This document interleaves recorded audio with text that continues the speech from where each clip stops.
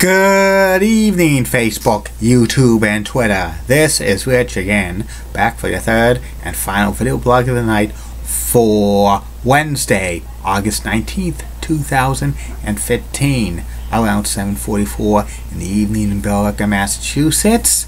The sun is going down, still steamer today, and we're going to have more humid weather for the next several days. Next week's going to cool off. Soon the leaves will be changing and we'll be shoveling snow. Some news to report. Happy Aviation Day, National Aviation Day in the United States. The golf course and batting cages on Route 1, that properties in Saugus, Massachusetts, been sold, and it's probably not going to be a mini golf thing or batting cages. It has a big dinosaur that's going to be closing down. I bet you 2-1 it's going to be a shopping center. And also, Josh Duggar admitted he had a site on ashleymadison.com. This is no shock at all. And that's about it on the news. My third and final video blog subject of the night, my personality profile. Tonight's personality profile is about former Houston Rockets center Yao Ming. Yao Ming was one of the most best NBA centers in 2000 and stuff, but he had a short career in the NBA and stuff. Yao Ming is 7 foot 6 inches tall, and he was born and he grew up in Shanghai, China. And he played basketball at a young age, the age 9. He was so good playing basketball because he grew and grew and grew. At 13 years old, he started playing basketball semi-professionally for the Shanghai Sharks junior team at age 13. And he was such a good player, averaging like 20-25 points a game during his junior career. And when he was 17, Yao Ming graduated to the Shanghai Sharks big team for the Chinese Basketball Association and stuff, and he played 4 seasons with the team, and he was one of the best players in the CBA. Like, he won the CBA title 2002 and stuff, and he averaged close to 40 points a game and 20.2 rebounds per game his last year in the Chinese Basketball League. And a lot of pro scouts said that Yao Ming would be the next big center in the NBA, and they were projecting him to be a high draft pick.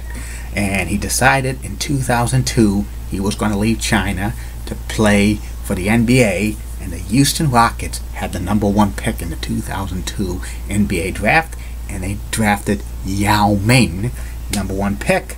He wore number 11, and he played 9 seasons in the NBA, all with the Houston Rockets, and he was a very dominant force playing for them.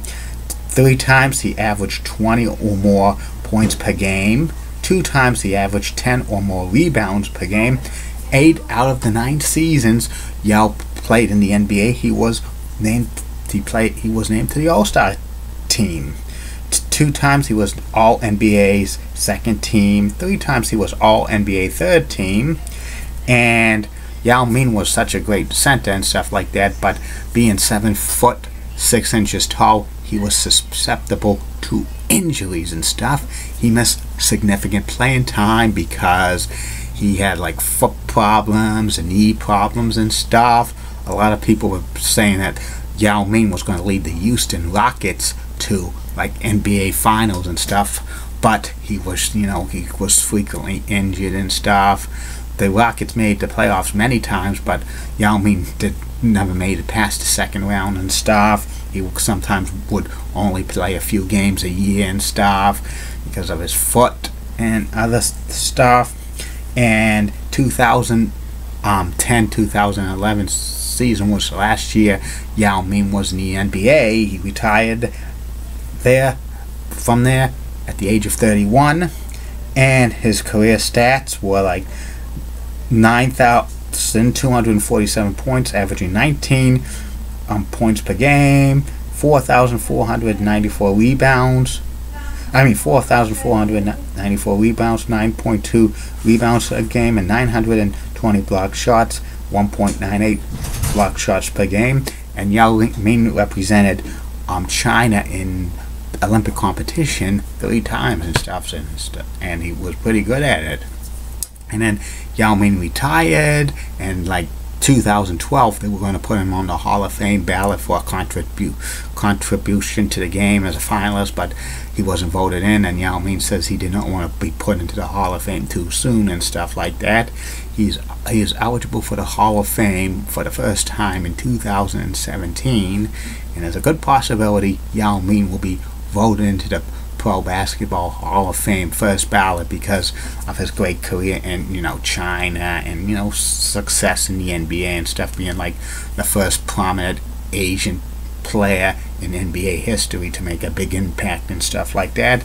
And the Houston Rockets will probably retire his number 11 before long. And that's about it on Yao Ming. And that's about it on these video blogs, Facebook, YouTube, and Twitter. Tomorrow, I got 3 more of them. Tomorrow, I'm going to be doubling up on the SummerSlam reviews. Tomorrow will be the first video blog, will be about WWE SummerSlam 1992 review from London, England. It was nicknamed the SummerSlam You Thought You'd Never See. And the second one will be about review of SummerSlam 1993 from Detroit, Michigan, suburban Detroit, Michigan, Auburn Hills. And the third and final video blog of the night will be about former Major League Baseball player Jose Cruz and stuff. And this weekend for the fantasy booking video blog, it will be about me rebooking SummerSlam 1993. I've been getting a lot of feedback saying if I'm ever going to return the fantasy booking to the video blogs about adding longtime close personal friends. As of right now, it's not coming back, but you never say never again. There could be a point one of these days I could do video blogs about fantasy booking things. Maybe there'll be steel cage matches about Thomas Sharkey facing off against Bruce Cronin, or pillow fights between Julie Broughton and Heidi Lee Pratt. But you never say never. But right now, it's not coming back. And have a good night, Facebook, YouTube, and Twitter. And I like I always say, keep calm, and I'm a Julie Broughton guy. Molly Rosenblunt, a Fox 35 rocks and has nice legs. Amy Swenzy of Wish 2, Orlando rocks as well. And Elizabeth Hart of Local 6, Orlando, Florida, also rocks as well. And in the words of good old J.R. Jim Ross, business is about to pick up. Good night, everybody. See you tomorrow.